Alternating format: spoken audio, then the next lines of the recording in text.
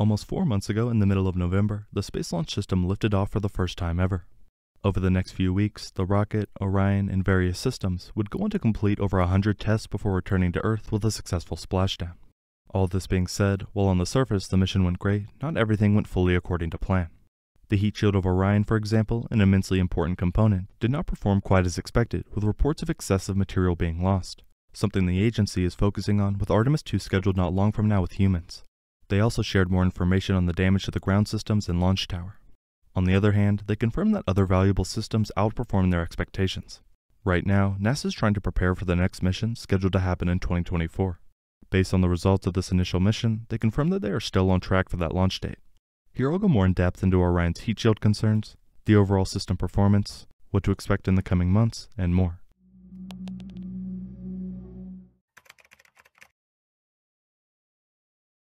Right now, teams at NASA are reviewing more than 155 gigabytes of Orion data to confirm the spacecraft's performance. Starting with the concerns, NASA is more closely examining data for 2 observations from the flight. For one, engineers noted variations across the appearance of Orion's heat shield, in which the ablative material that helps protect the capsule from extreme heat of re-entry wore away differently than predicted. On March 7th, during a NASA teleconference, the manager of NASA's Orion program said, "Some of the expected char material that we would expect coming back home ablated away differently than what our computer models and what our ground testing predicted. So we had more liberation of the charred material during re-entry before we landed than we had expected." He went on to say, "Overall, there's a lot of work to be done in this investigation going forward. We are just starting that effort because we've just gotten together all those pieces of information. Those samples, the videos, images, and the data from the spacecraft itself and correlated them together. And now we're assessing that data and moving forward with that assessment." NASA made it clear that post-flight inspection showed a significant amount of original AVCOAT material remained on Orion. Thermal protection system experts have correlated the timing of descent through the atmosphere with data from hundreds of sensors as well as gathered imagery and video. With this in mind, teams are assessing this set of data to understand the phenomenon. Despite the unexpected loss and irregular charring of heat shield material during re-entry, NASA's program managers stress that they feel confident that the crewed Artemis II mission will be able to launch on schedule in 2024. Not only did the heat shield bring up some concerns, but experts also continued to assess an issue seen during the flight, where latching current limiter switched open without commanding several times throughout the mission. These switches, which are circuit breaker-like devices that are part of a power conditioning and distribution unit responsible for taking power generated by the solar arrays and preparing it for distribution to systems, help control power to components in the service module. Engineers are reviewing flight data to understand the source of the issue and plan to conduct testing in a flight-like configuration.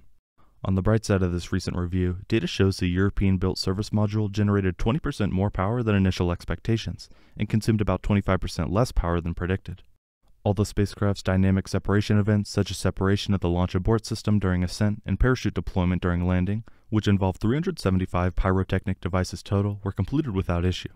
Splashdown, which was moved 300 miles south due to poor weather, occurred 2.4 miles from the target landing spot, which is still well within requirements. Upon return to the Kennedy Space Center in Florida, avionics components marked for reuse on Artemis II were removed and refurbished for integration, including phased array antennas, a vision processing unit, GPS receivers, and inertial measurement units. All Artemis I avionics components have been integrated into the Artemis II crew module. Orion was not the only important piece in the Artemis I launch. The Space Launch System and ground systems, for example, were also put under review. NASA's official report highlighted both initial and more comprehensive analysis of the SLS rocket's debut flight show the rocket flew as designed and with precision, with all of its systems meeting and in many cases exceeding performance expectations. Following a near-perfect translunar injection burn, the rocket's interim cryogenic propulsion stage in Orion successfully separated, delivering Orion to its initial target orbit and then on a trajectory toward the Moon. On the ground, engineers with NASA's Exploration Ground Systems program completed detailed assessments of the mobile launcher shortly after launch.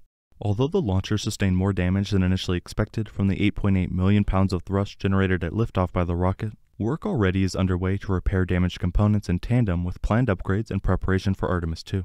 Mobile launcher damage included corrosion to pneumatic or air-filled and cryogenic fueling lines, detached welds on tubing, approximately 60 broken panels and cabinets with instrumentation, and destruction to several elevators and blast shields, which are currently being repaired.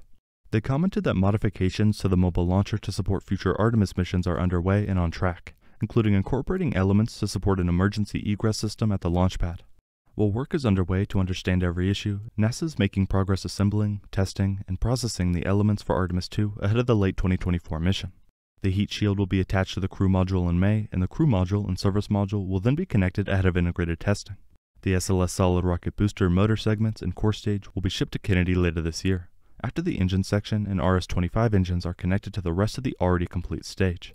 Teams expect to transport the mobile launcher to Launchpad 39B this summer for testing, including evaluation of the emergency egress capability needed for Artemis II. The recovery team, along with personnel from the Department of Defense, recently completed rigorous testing of a new crew module test article in support of Artemis II efforts, and will conduct open water recovery testing in the coming months to ensure the crew on board are quickly and safely removed from the spacecraft. All steps toward a milestone mission for the rocket and agency. On Artemis II, the mission will launch a crew of 4 astronauts from NASA's Kennedy Space Center in Florida on a Block 1 configuration of the Space Launch System rocket. The flight profile is called a hybrid-free return trajectory. Orion will perform multiple maneuvers to raise its orbit around Earth and eventually place the crew on a lunar-free return trajectory, in which Earth's gravity will naturally pull Orion back home after flying by the Moon. After the burn to enter high Earth orbit, Orion will separate from the ICPS. The expended stage will have one final use before it's disposed through Earth's atmosphere. The crew will use it as a target for a proximity operations demonstration. While still close to Earth, the crew will assess the performance of the life support systems necessary to generate breathable air and remove the carbon dioxide and water vapor produced when the astronauts breathe, talk, or exercise. After completing checkout procedures, Orion will perform the next propulsion move, called the translunar injection or TLI burn. With the ICPS having done most of the work to put Orion into a high Earth orbit, the service module will provide the last push needed to put Orion on a path toward the Moon. The TLI burn will send crew on an outbound trip of about 4 days around the backside of the Moon, where they will ultimately create a figure 8 extending over 230,000 miles from Earth before Orion returns home.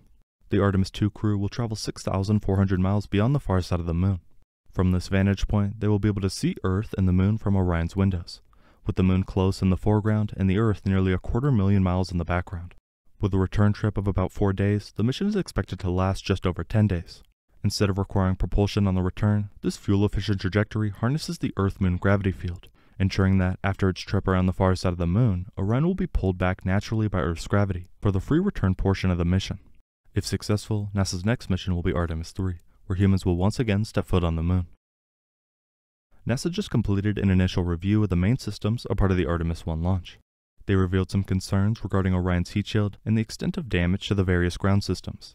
They also reported a lot of promising results regarding the rocket, European service module, and more.